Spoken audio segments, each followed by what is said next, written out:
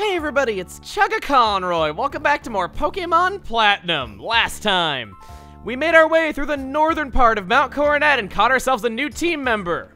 My beautiful, beautiful Feebas. I am so happy to have you. It was not an easy time getting you, but man, it's just so beautiful seeing you down there in my bar of team members. And don't you dare say any of the mean things about it that the Pokedex entry calls it. It is beautiful, and its stats will argue with you until the end of time. It is in the eye of the beholder. And in the eye of the technical aspects of the game. This time, we are here out on Route 216, just outside Mount Coronet, and we're gonna begin crossing the frozen tundra to our next destination, so let's get started. Even though it's not really so much a tundra as it is a canyon, but still we're wrong with it. Got a PP up, starting things off on a great note here. That is a really good item to get. And this route is divided up into a few regions. You got the middle region down there in the center, and you also have this upper region right here. There's things for us on each, so we're probably gonna be doing a bit of backtracking here to get all the way around. Thank goodness I didn't have an encounter on it. Got another item over this way. We got a full heal, and that guy up there. He's doing donuts on his ski. He looks like he's having the time of his life. I can't imagine that's very possible on a flat surface, but I could be wrong, of course. I haven't exactly grown up in the snowiest of regions, but that looks fun. I gotta learn how to ski if that's even possible, even though it probably isn't. So, snow. Your feet will sink into it, and you can't run, you can only walk. You also can't ride your bike at all in the snow, so we're kind of stuck moving a little bit slower than usual. To be ready to answer any call, to be ready to accept any challenge, that is the way of the trainer. I know she said a trainer, but it just sounded so much better with the trainer. It's like, that is the way of the samurai. Ace Trainer Maria, who does not look like an ace trainer at all. Seriously, your hair color is black. It's like an outright requirement that to be an ace trainer, you have to have crazy hair. Where were you when you missed the seminar? She is a trainer of interest, first one that we're seeing in a while. Not because of her gold look, but because of something else that she has.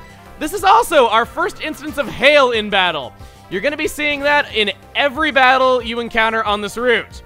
The only way around it is to use a weather effect of your own to override it. You probably don't have one of those on your team. Hail between turns will damage any type of Pokemon that is not ice type. You probably also don't have an ice-type Pokemon in your team while coming to this route. I don't even remember going over any ice types and bios other than, gosh, Regice, and that's an event Pokemon that you probably don't have access to at all. I could be wrong once again, but still, it's just really an annoying weather effect. It does make Blizzard 100% accurate, which is really, really nice. You can buy Blizzard TMs in Veilstone City if you want to take advantage of that. However, can I just say how much I love this? Can I just say how much I hate this Rapidash? Hitting Supernova with Fire Blast. That is insult to injury, man. As I was saying though, can I just say how much I love Supernova, even though it misses its Fire Blast all the time, gets critted by things that really shouldn't have happened, gets frozen against boss Pokemon. Point is, it doesn't take damage against hail. That's right, I got Magic Guard. I don't take damage from weather at all. But I do take damage from Fire Blast, even though I can't seem to cause damage from Fire Blast. Please don't burn me, thank you. That would have been even worse if I got burned there, because that would have just halved my attack. I probably would have still knocked out this Rapidash, but still. That was kind of funny. Let's recover my whole 1 HP, gain my experience. Nope, I was hoping that would be the thing that would make Feebas gain a level. We maxed out Feebas's beauty in the last video, so I'm really hoping it's gonna get to evolve here. It'd be kind of sad if it didn't. And this is the very reason why you want to fight Ace Trainer Maria. She has a Sudowoodo on her team, something that is not part of any required battle, and you definitely want to see for your Pokedex. Can also be, I suppose, a little bit uncommon outside of Canalave City, so there is that. You got a lot of defense. I'm just gonna go for Earthquake nonetheless. I know Wood Hammer would do more damage, but I just kind of want to end this battle quickly before Bodhi takes too much damage, especially with that hail being additional chip damage every turn that I don't beat the Sudowoodo. Good. Good. Bodhi, you are rocking it. Can this please be the one? Yes, level 20. Oh yeah? Eat Snowball, punk. That is so non-threatening for an ace trainer. Oh yeah. Thank goodness, if that beauty stat was not sufficient enough to make it evolve. I also like how the Feebas sprite is just getting tiny inside of like a donut. That's funny to me. Here we are. It somehow got even prettier. I love it. Feebas evolved into Milotic. It still isn't going to be doing much fighting, but I'm happy that we have it as a Milotic nonetheless. Just feels so good to have it evolve so soon after catching it and for no consequence. Get a revive right there. Once again with the generous items, not complaining at all. Now, you're a required battle, I'm pretty sure. Think we want to backtrack through here. Yeah, once again, there's snow. This guy's not required. But I think he has a pet Snover right next to him that is meant to troll me when I walk up right next to him because I didn't have a repel for 2 steps through grass. Thanks for that. I'm an elite battler, but the cold is my nemesis.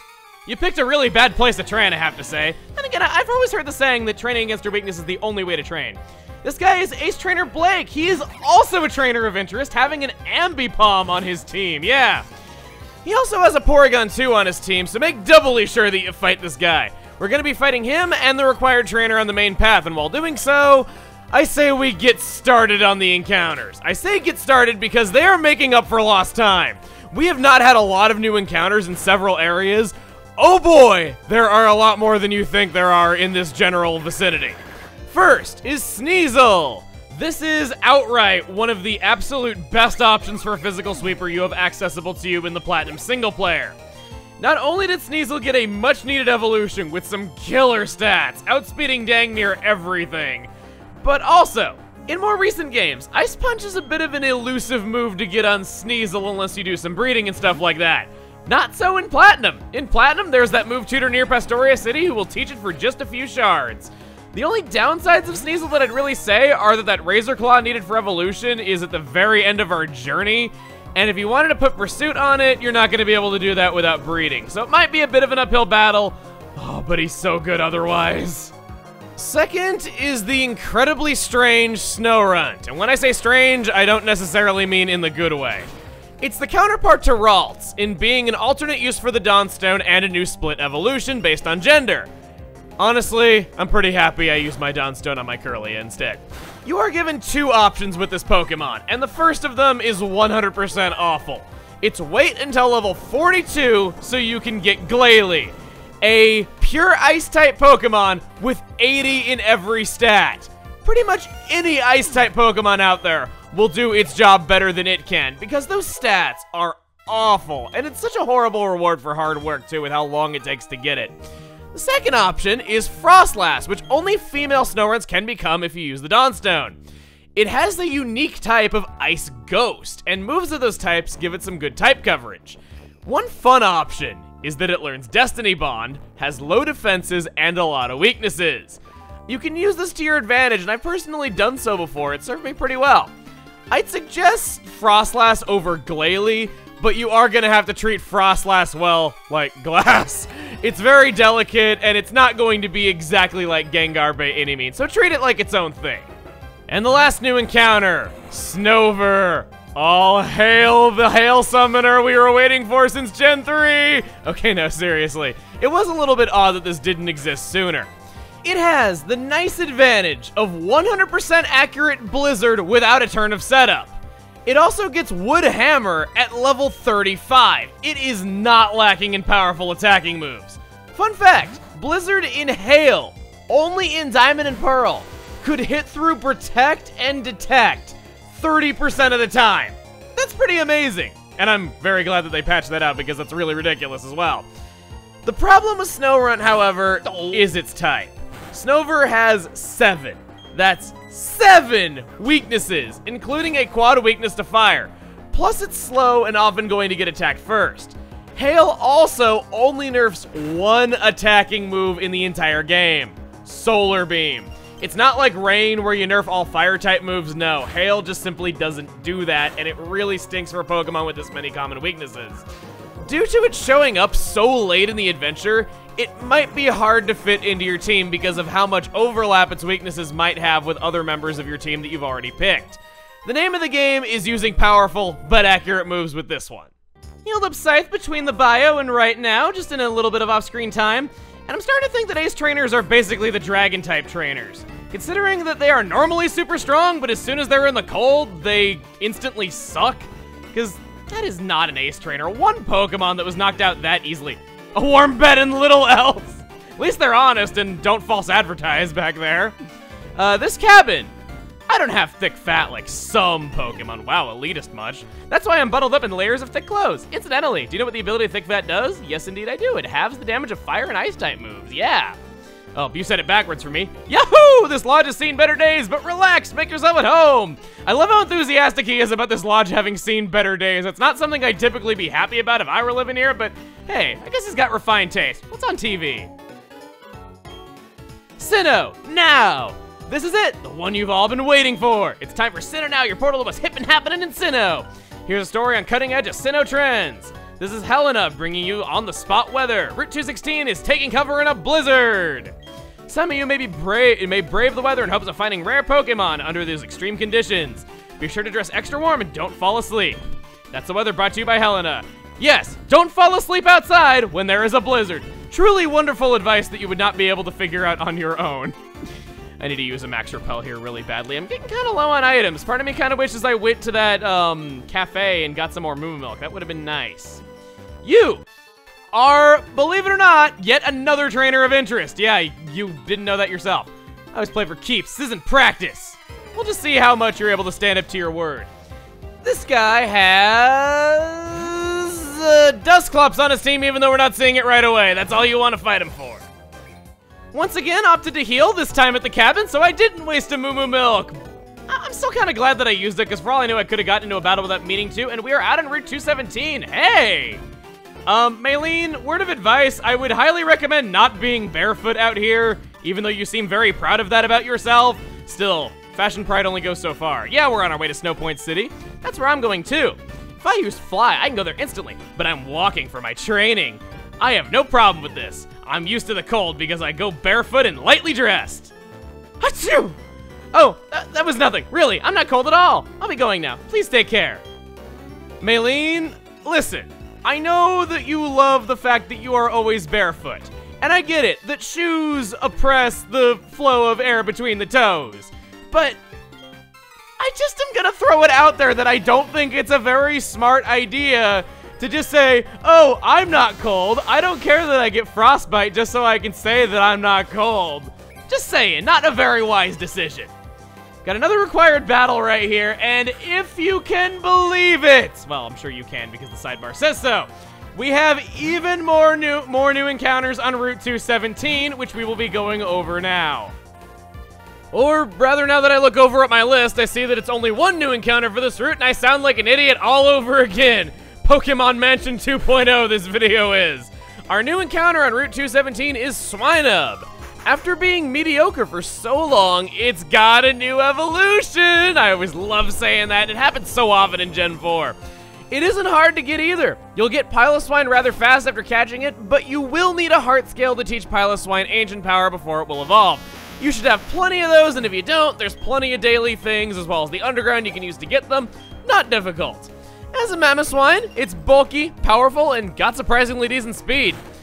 It gets Earthquake leveling up. It's all around a really good Pokemon. I guess the only downside I could really say is that it can't access all of its really good moves by leveling up and doesn't really learn much in the way of special attacks leveling up, but it's not bad. Really, it's not. Here I think we're in the long haul for the bios, when in reality I'm not even halfway through this guy's team. Well, actually no, I am halfway through this guy's team if he's got one Pokemon still at full health. But in this game with how slow everything moves, the result screen might as well be its own Pokemon. I'm just trying to save face here. Looks like we didn't knock that out in one hit. Sure, burn me, whatever. Have my attack power when you're about to get knocked out by the hail anyway. I am so glad that the first time that something like this happened with the hail, it wasn't to me. Thank you for going down, Magmar. Have a nice day. Milotic grew to level 23. Getting up there quickly. Your heart burns as hot as mine. This is no time for pickup lines. Back out onto the field, I've expressed a love for this music that plays on these snow routes. And Route 216, it's alright to play through. My love for that does not extend out into Route 217. Well, I wasn't going to talk about this, but first off, yeah, there are ninja boys hiding throughout it. How are you going to see them with that snow filter over everything? Plus, he kind of hid in front of an item. Certainly is a brilliant plan, I won't fault him on that. But in addition to that, sorry about the cut there. I didn't want to fight that ninja boy. I wasn't expecting him to be there, if I may be honest. I was going to complain about that mechanic, but of course, like me, I love getting items, so I took the bait. What I was wanting to show is that this guy here, Skier Sean, he is a trainer of interest yet again. He has a Snover on his team. Something that you are not required to see. Something that you are required to see, but is not part of any required battle. Why do I word it that way every time and then call myself out for it and then make the exact same mistake the next time that we have a trainer of interest? I don't know. But the point is, he is a trainer of interest, and yeah, you want to fight him. Milotic grew to level 24 in that battle. I don't believe it. My techniques were rebuffed. I opted to not show that battle for reasons I'll get to in just a moment. But as I was saying, my love for the music does not extend to a love for the area. Look at this! Look at that! Look at that! This is as fast as I can move! And it's going on this long! Look at that! I want to know what... I want to know what idiot on the development team went, huh, we have a game that is hampered by technical limitations that make this game run really slow. It's the first Pokemon game ever to run at a frame rate of 30 frames a second. It has the slowest battle system and the slowest movement speed in the entire series. So you know what would be a great idea? If a gimmick for an area is to make it run even slower. Who thought this was a good idea? Ever? And to make matters worse, we got to explore this route. It's just a big, open, featureless field of nothing. And there are tons of items in it, as well as dang near every trainer being a trainer of interest. Case in point, Skier Bjorn. At least I'm not saying Skier Bjorn, so hopefully anybody who has the name will at least credit me for not saying Skier Bjorn. He has a Swinub on his team, something that you will not see in any required battle. I got it right. Like, you know this area sucks. When I played through Sinnoh for well over 1,000 hours across my lifetime, and I didn't even realize that I liked this song at all until like 1 year ago. Seriously, I'm not joking with that. That really is the case. A person, rare sight. Thank you for visiting. A gift. Get a spell tag, keeps away a wild Pokemon in this eerily dark house. Oh no, it intensifies ghost types. There I go getting those mixed up once again, but at least she corrected me on it so you didn't have to.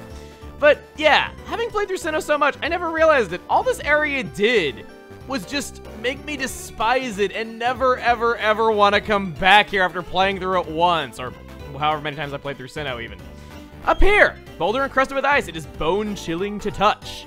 While we're going through our featureless field of nothingness, using the dowsing machine and the Pokédex, looking for things buried in the snow.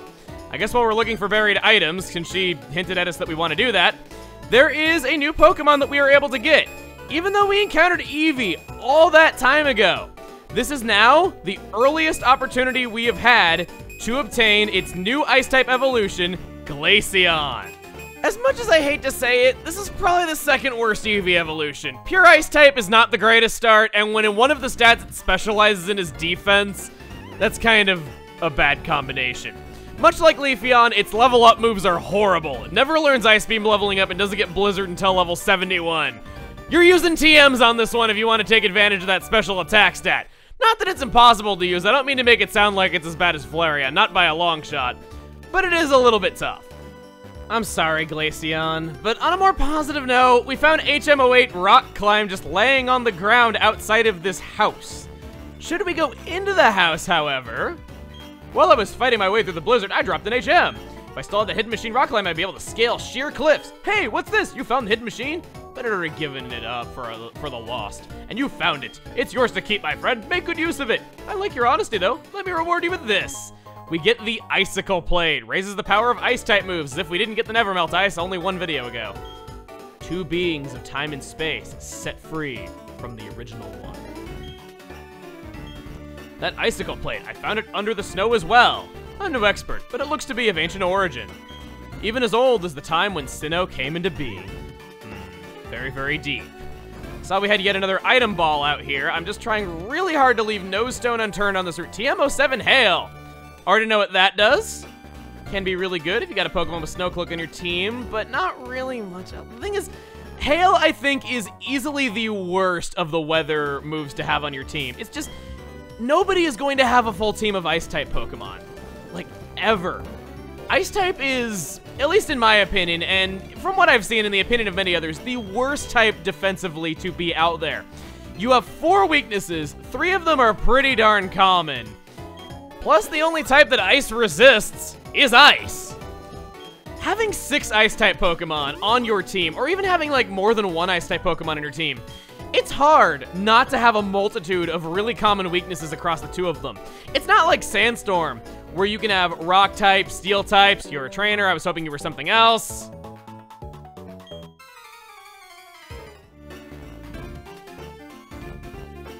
What was I talking about?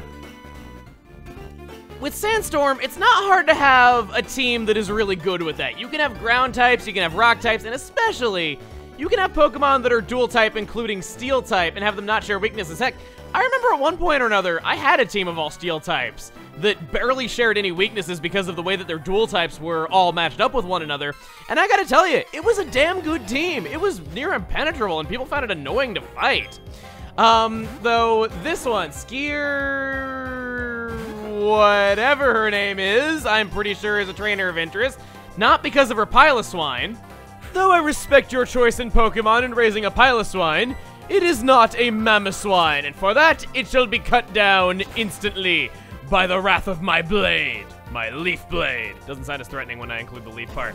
Now, she's a trainer of interest not because of Piloswine, but because of Milotic growing to level 25 and trying to learn Captivates. Let me get a refresher on exactly what this does. Opposite gender of the user, they're charmed to lowering its special attack stats. I suppose I might as well overwrite Splash for it because that does nothing at all. Now, you should have, come on, and I could also get your name. Come on. Skier Lexi, yes, she has a Glaceon on her team. Again, making her a trainer of interest. I'm sorry that I'm cutting around so much in these trainer of interest fights. Usually I like showing them on screen so I can just kind of talk about battle mechanics and whatnot while we're going through them.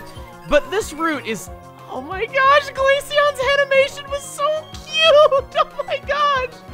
Oh, that was adorable. I love that. Just how it meowed and like rose up its head. Oh, but as I keep getting interrupted mid-thought. That's just the theme of what's going on here. I just have so much to say about this route. But because there's so many trainers of interest and we would spend so much time in battles, that's kind of why I've been cutting them a lot more than I normally do. So hopefully you understand with just how time-consuming everything on this route takes. The movement is slower, the hail makes the battle slower, having to watch that every turn. There's the fact that it's just such a hunt for items and trainers, so much of it. In fact, I'm pretty sure that I'm going to miss at least some trainer of interest along this route. Oh, you are one, I believe. If I can ever walk over to you, and the slap in the face is that he walked over to me at a normal pace, meaning that he's not affected by the rules of this snow whatsoever. Really fair game, really fair. Black Belt Luke has a Riolu on his team. If you journeyed all the way to Iron Island, had 6 Pokemon in your party, and didn't feel like going back just because some game designer thought it would be funny to make it so you had to have a free slot to accept that egg, you can fight one here. Achoo! Maybe I'll dress warm and come back. Hiya! I'm going to assume this guy is also barefoot underneath the snow if his battle sprite is being an honest depiction of him. Got Lake Acuity right ahead, and I feel like I really shouldn't have to dedicate so much time to talking about this, but some people have been saying it's Acuity. I've heard both pronunciations. That's an actual word, and I think it might just be a regional thing. Some people have been saying it's Acuity. Other people have been saying, no, he's right, it's Acuity. It's just one of those things that I think differs depending on the region. But yeah, I think either pronunciation is all right. First required battle in forever, you got a Kirlia. Hey, it's a female Kirlia, so it's not able to become a Gallade, so I'm not showing you what you might be like when you grow up. But I guess I'm showing you what one of your many brothers is like when it grows up. And I'll tell you, it is not a good matchup for you. Really, it is not. There is that Night Slash. Had no hope of survival. Maybe if you were a fairy type, you would have taken normal damage, but that doesn't exist here, unfortunately for you. Milotic grew to level 26, catching up awfully fast. I'm kind of getting to the point where I feel somewhat comfortable using it in battle. Maybe if something's got like if it's got like a really good type advantage against something, maybe I will go for it. Baneri, I'll have you fight Bodhi. I haven't done Wood Hammer all video, and I'm feeling that urge to just drop the hammer on something. It would feel awesome. Come on, Baneri. Be that thing that I dropped the hammer on, especially considering you're such a spoiled brat if your base happiness and your method of evolution combined are any indication. So come on, Wood Hammer! Better not survive. That's it, Bodhi. That's the old hammer. feel like I'm just gonna start referring to Bodhi as the hammer at this point. You know, if it's a wood hammer, and the tree on it is the only part of it that's wood, is it like bashing somebody over the face with that tree? Because if so, that seems downright painful. And like something you'd see in a cartoon. Seeking. We'll go back to Scythe for this, just so because Leaf Blade is faster. I'm willing to bet that it outspeeds me and that I'm not going to get off my Quick Claw, even being more than likely higher leveled than it. And maybe I'm just overthinking things. Leaf Blade is just a really satisfying really satisfying move to use all the time, because it just crits all the dang time, and my attack stat is so high, and it just has a really nice animation. You know, about that, I can't be the only person that does this. Whenever I play Pokemon games, I don't know if you can hear the button clacking in the recording, probably not, but I like clacking the button alongside all the impacts that happen in my attacking animations. It just feels good, and like the impact of the attacks are just being felt by me. Like every time that Leaf Blade intersects with my opponent, I always hit the A button. Maybe I'm a nerd, maybe I'm stupid. It's not like it's nothing we didn't already know, but it's something that I enjoy doing. Is there really nothing here? Wow, okay. Equity Lakefront. Ooh. Hey, Emil! What, you finally come along now? I guess all this... You know, Barry, He did get to run at his own pace. Maybe he ran so fast that he ran on top of the snow and wasn't slowed down by it. I could believe it. Slow! Way too slow! Listen, Emil. See how the rocks are all lumpy here? You can't climb those rocks till you get the Snow Point Gym badge. Anyway, I'm off. Team Galactic, I'm coming for you. We need to beat Snow Point City Gym before we can even help him. Now, oh boy, okay. I'm pretty sure we skipped the Trainer of Interest down on that route, because there's one more that I should have fought before getting to Equity Lakefront. I'll be right back. I will spare you from all of the snow walking. Missed an item, a blue shard, right on the very southern end of the route. The entrance to it is right down under the Repulsive Effect Wore Off sign, right here.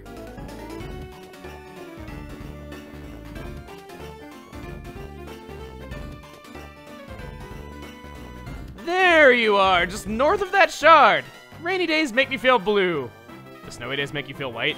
But the instant it starts to snow, I'm as happy as can be. I guess if you think of what being white is, that kind of counts. Oh, wow.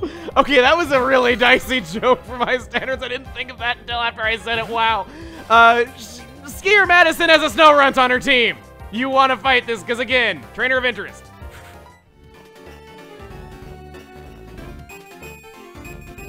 Oh, and just to the north of her is a hidden item. Well, not just to the north of her, north and to the west, to be fair. No.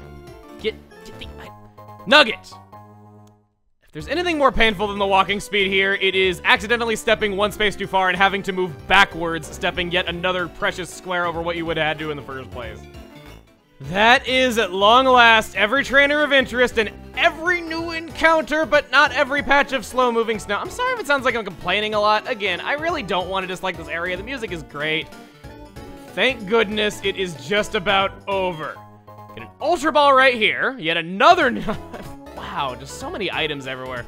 There is one positive thing that I can say about it. A lot of really great items, so you do have that in addition to the music.